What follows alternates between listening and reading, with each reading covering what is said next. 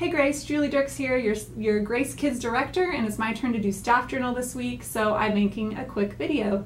I wanted to share with you a little bit of the heart and the vision we have for family worship, specifically over the summer during our Sunday school break. As you know, kids kindergarten through high school, your Sunday school classes are off for the summer. We'll be starting back up August 12th. One added benefit to this is that we can honor our weekly volunteers, give them a chance to have a break and relax so they can come back ready and refreshed to serve with us again in the fall. And we've heard from them that they really appreciate that, and so we're glad that we can honor them that way. But really the bigger picture is that we see value in families worshiping together on Sunday mornings and generations being together to worship and learn alongside each other, and in kids finding their place in our church very early. We want to balance between really specific targeted ministry for kids and youth and adults like Sunday school or Awana or Igniter or adult classes with this corporate whole body multi-generational unity that happens when we're all together on Sunday mornings.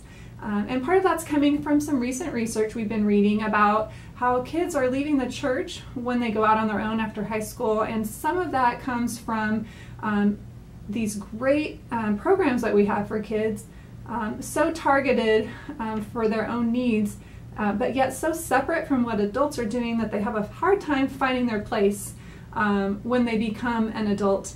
That the sooner that they can engage and actively participate in the life of the body, the more apt they are to stay through their adult years. And so we see value in starting that now and coming alongside and partnering with families and parents to help them lead their kids in this way spiritually.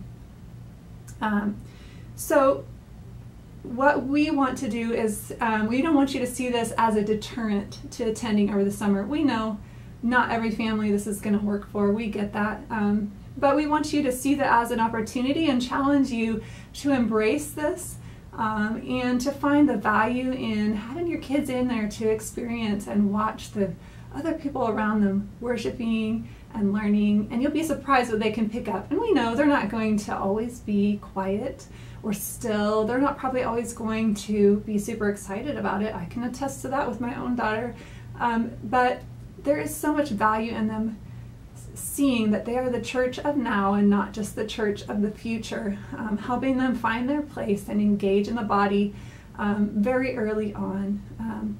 So we would encourage you to take that challenge and hope that it becomes a regular part of what you do and wouldn't have to stop when Sunday school starts back up August 12th. Those kids can actively be a part of what we're doing in our church. You're going to find these in the seats, and there are some tips here for how you can help your kids participate and engage on Sunday mornings, and some tips for people who don't maybe have little ones sitting with them about how you can help and support those around you who might have some wiggly little ones with them. So church, let's worship together, all ages.